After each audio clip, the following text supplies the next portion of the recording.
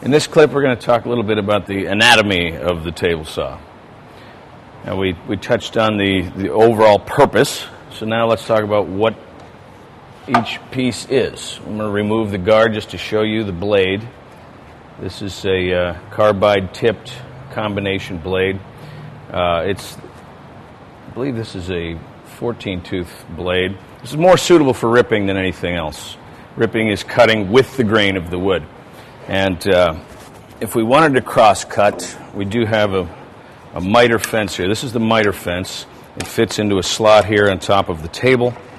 It allows you to take a piece of wood, clamp it in here, and cut across. And you can use angles, cut picture frames. It's a very, very versatile tool.